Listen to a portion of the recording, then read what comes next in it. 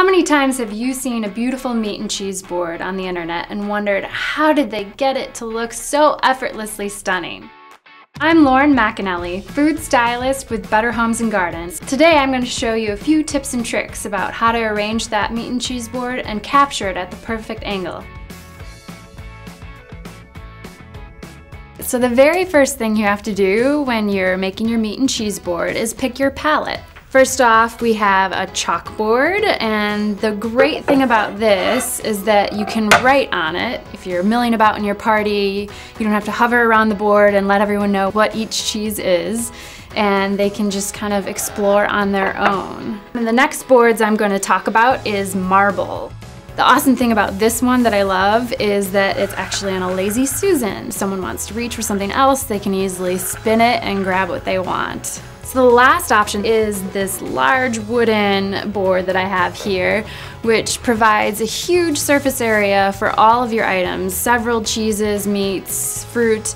We're gonna work with this board today. So I have a couple different varieties of heights, something low and wide to really show off what you have, a smaller dish, and then a nice high one. And then we also have a metal dish to show a different texture. And then I've got long rectangular, and then I've also got a glass dish as well. Looking at the variety I have here, I like it, but I want to give myself a little more room to get all of those delicious cheese and meats on the board. I'm gonna take two of these away. So I've got a variety of mixed olives here.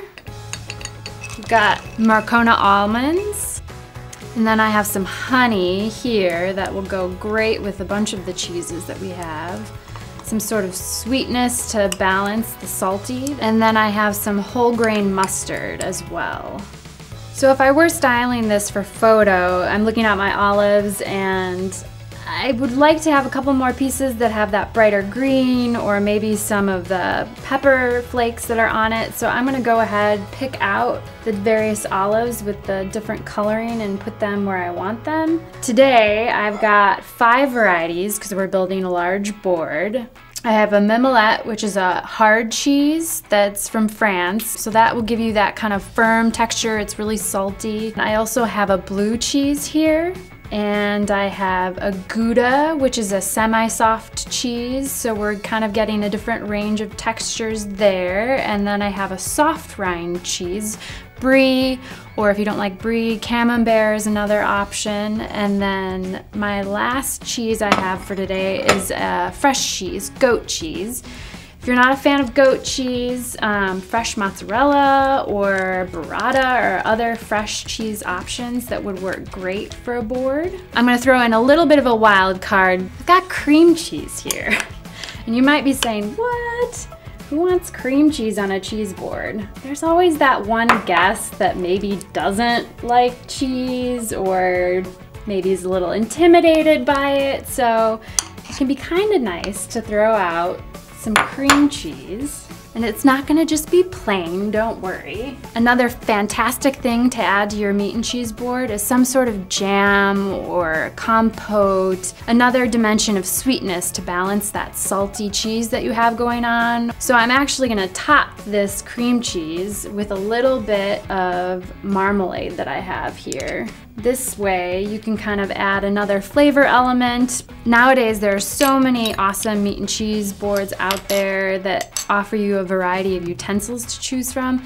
This hard cheese right here, I'm gonna just kind of chip away at and get it started for my guests. You don't wanna necessarily put a bunch of blocks down because everyone's a little shy at first and they don't really wanna be the first one to dive in. And then it also gives your guests kind of an idea of how the cheese should be cut. So everyone's second favorite portion, maybe first, who knows.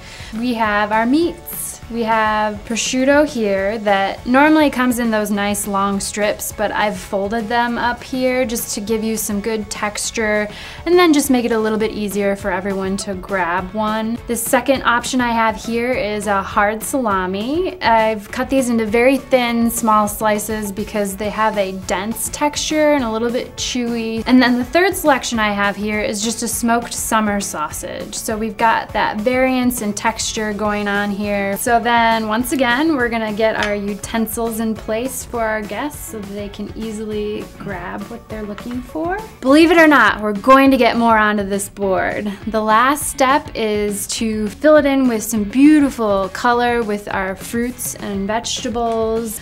Right now we've got apples and pears and figs in season. The other thing that I've done is found a couple unusual options. One being maybe figs. Some people have never even had fresh figs, and if they just happen to be in season, go ahead and pick some up and throw them on the board. The other thing I grabbed was star fruit. This is a fruit that maybe someone hasn't tried before or haven't even seen before, so it can be really fun to add those to your board and add that kind of wow element. So the final step in our beautiful meat and cheese board, the crackers, the carbs or non-carbs. So now you've assembled this beautiful meat and cheese board, and I'm gonna show you a couple tips and tricks to make sure that you get the right angle to capture it in its full glory.